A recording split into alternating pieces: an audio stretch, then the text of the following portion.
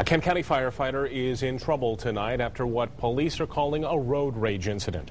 Investigators say that he used his emergency lights when he shouldn't have, and now he's off the job and could face charges. 24-Hour News 8's Leon Hendricks is looking into this one. He's at the live desk tonight. Leon?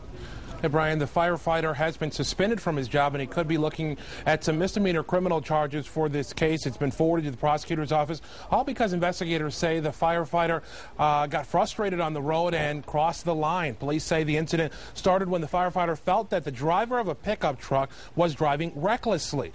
Officials say the firefighter was trying to get the driver to stop and then get away from the situation, but the truck driver says he thought that the paid on-call firefighter was trying to act as a police officer. He ended up following the firefighter and calling police. After I passed him, he got behind me, flipped his lights on, and there's red lights in the dash and in the rear window. There's a very big temptation there, and so usually the occurrence is certainly more popular with those who are in their first 5 years as a professional firefighter. That temptation is there to use the lights or to use the siren.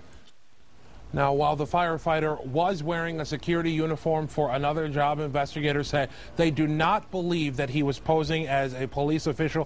For now, he is suspended from the department. The prosecutor's office is reviewing the case, and the firefighter could be facing a couple of misdemeanor charges and some points and tickets for his license. Back to you.